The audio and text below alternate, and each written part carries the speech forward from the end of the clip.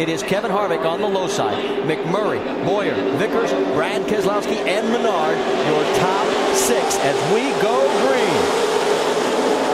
Billy, can you explain to Clint or Dylan, or explain to Clint exactly how we did that in the last race? That's what he needs to do. I told him earlier with about 15 to go, 18 to go. I was like, you guys want to make a move now? Go ahead. We're good with it.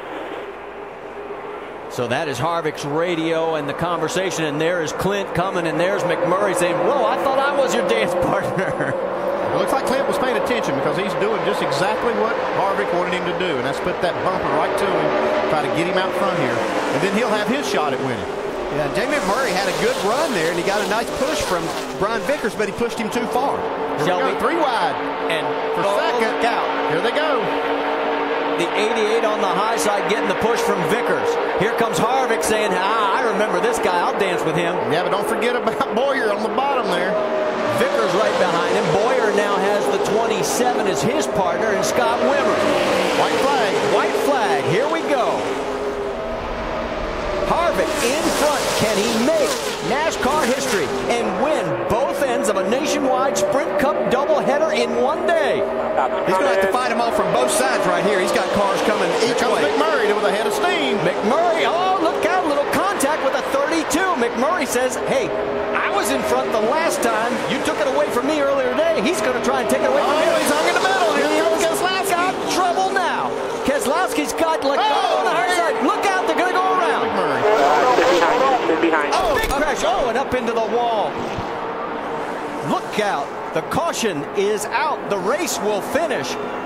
And it looks like Brad Keselowski is going to get the race win. Bring it here. Bring it here.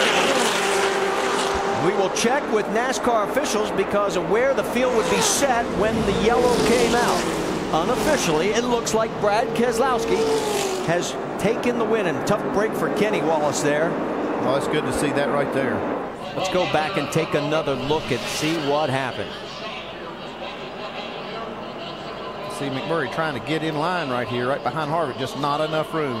Yeah, and he had to check up for just a second because he was on the right rear quarter of Kevin Harvick. And then once he goes around, the chaos. Wow. Look at Setzer. Wow.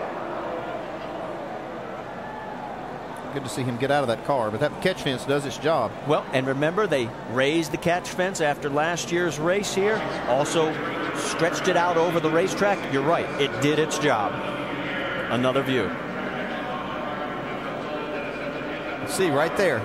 Jamie McMurray just trying to get in. He was going to try to get there and push Kevin Harvick. You got to remember an opening. They're coming to the checker flag, so they're not going to let off.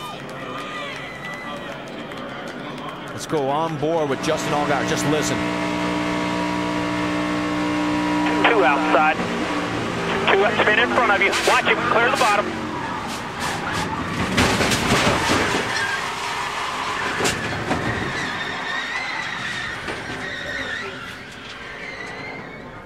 This is the way Keselowski wanted to go out, though, with this car.